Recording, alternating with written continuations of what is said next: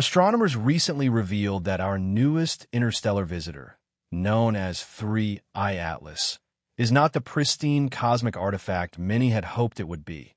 Instead, data from the James Webb Space Telescope and NASA's Sphere-X mission show that its surface has been chemically reshaped by galactic cosmic rays, a relentless radiation that has altered it over billions of years during its long voyage through the void. Rather than a pure, untouched relic from another star system, what scientists are observing is the accumulated product of deep space exposure, a traveler scarred by its journey through the galaxy. Early reports framed Atlas as a typical comet-like body that changed color as it passed closer to the sun, a natural effect driven by heating and sublimation. Yet more detailed observations quickly undermined this simple interpretation. While most researchers categorized it as a comet similar to its interstellar predecessors, Oumuamua in 2017 and 2I Borisov in 2019, others, including a prominent Harvard astronomer, publicly argued that certain anomalous behaviors suggested something far stranger, perhaps even an artificial probe. These speculations intensified when calculations revealed that 3I Atlas might be losing mass at an unprecedented rate, possibly breaking apart into multiple fragments. Though alternative theories suggested that the dramatic jets observed could be consistent with high-speed technological thrusters rather than natural outgassing. If the jets were indeed artificial, they would require far less mass than natural cometary emissions, leaving open the possibility of an engineered craft capable of controlled propulsion. Astronomers awaited the coming weeks anxiously, knowing the observations would determine whether Atlas behaved like a comet disintegrating under solar stress or a vessel maintaining integrity while releasing high-velocity exhaust. The object was first detected on July 1, 2025, by the Atlas Survey in Hawaii, and its hyperbolic path confirmed its interstellar origin. It showed a visible coma, reassuring most observers that it was a comet rather than a solid, inert fragment like Oumuamua, but deeper spectral analysis soon uncovered something unprecedented, an extraordinarily high carbon dioxide to water ratio of about 7.66, the highest ever measured in any comet, far exceeding the typical ratio of less than 2. Even more puzzling was that this measurement came when Atlas was still too cold for solar heating to artificially enrich its surface chemistry. Early hypotheses suggested that perhaps it formed in an especially CO2-rich region of its parent system or underwent unusual chemical processes in its natal protoplanetary disk. But none of these explanations matched the magnitude of enrichment. Instead, a transatlantic research team proposed that the only plausible mechanism was long-term cosmic ray irradiation, a process known to transform carbon monoxide into carbon dioxide while producing complex organic residues. Laboratory experiments on Earth had already replicated these reactions, and their outcomes matched the spectral fingerprints observed on Atlas. According to the models, cosmic rays would have gradually created a radiation process crust 15 to 20 meters thick, meaning that the material venting from its surface now comes from this altered layer rather than the primordial interior. This realization shifted scientific expectations dramatically.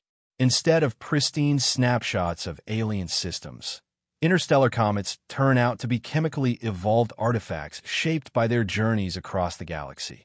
Their surfaces are not windows into their origins, but records of their travels, scarred by exposure to cosmic radiation. The reddish hue observed on Atlas reinforced this interpretation, resembling other outer solar system bodies like Sedna and Makemake, whose surfaces have also been transformed by cosmic bombardment over immense timescales. These findings imply that researchers studying interstellar objects are analyzing not their beginnings, but their long histories, a humbling insight that interstellar space is an active chemical environment, not a passive void.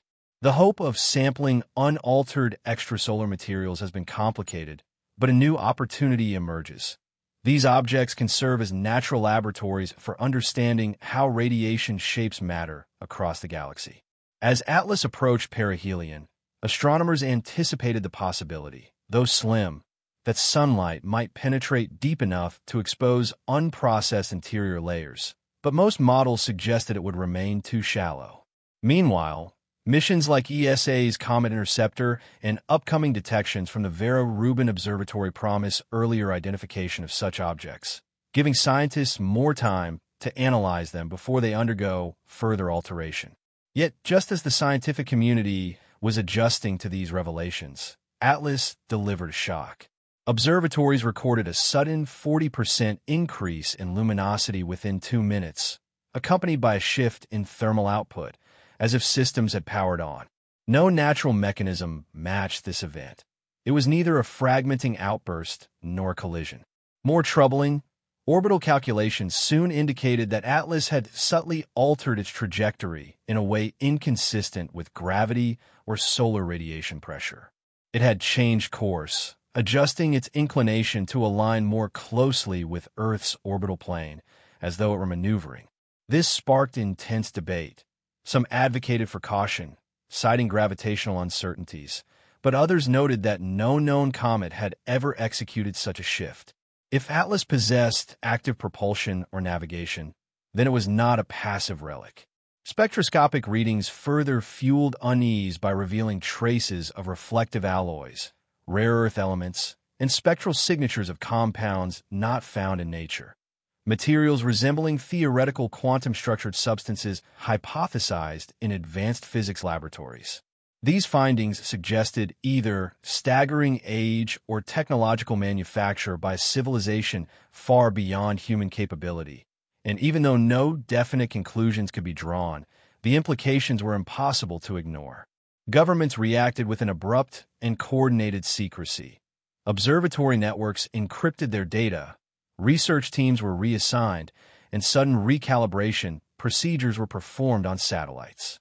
Leaked documents from several nations suggested that Atlas might be a reconnaissance probe rather than a random interstellar wanderer, designed to travel vast distances while monitoring star systems.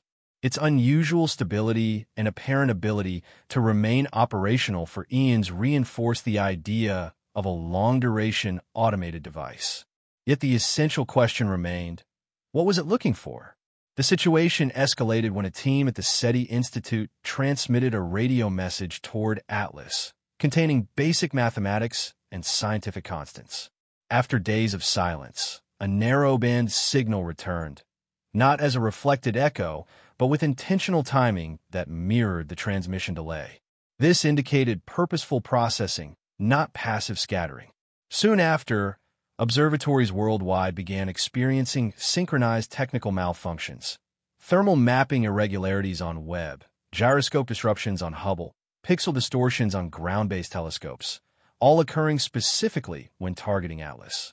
A theory emerged that the object was selectively jamming our instruments, controlling what we could observe. This suggested intent, awareness, and even defense. Within days, public access to observatory data vanished as agencies refused to comment, and previously detailed reports were replaced with vague statements. Independent observatories attempted to release raw data, but misinformation washed over their findings. Meanwhile, a coalition of scientists analyzed the remaining data, searching not for communication, but for intent. They found that Atlas's trajectory formed a Fibonacci arc when mapped against planetary positions, and that the timing of its flares and course adjustments corresponded to prime number sequences, mathematical patterns with vanishingly small odds of occurring naturally. These patterns hinted at deliberate navigation, perhaps even encoded behavior functioning as a message in itself. Some theorists proposed that Atlas was not merely a probe. It was a form of interstellar communication, conveying information not through language, but through action. The mounting evidence increasingly pointed to a singular, unsettling conclusion. Atlas was never just a comet. Its unnatural emissions, engineered materials, deliberate course changes, selective interference, and calculated signal response collectively indicated that humanity had encountered something intelligent, or at least something built by intelligence, and that this arrival might not be accidental. The James Webb Telescope, designed to study the early universe, may have instead glimpsed something ancient and aware observing us from the edge of our cosmic neighborhood. Silence now surrounds the object as agencies tighten control, But the data already seen cannot be unseen. Atlas came, it changed course, it responded, and it watched. What happens next remains unknown. Perhaps it is simply continuing its journey. Perhaps it is gathering information. Or perhaps it is waiting for something or someone. Whatever its purpose,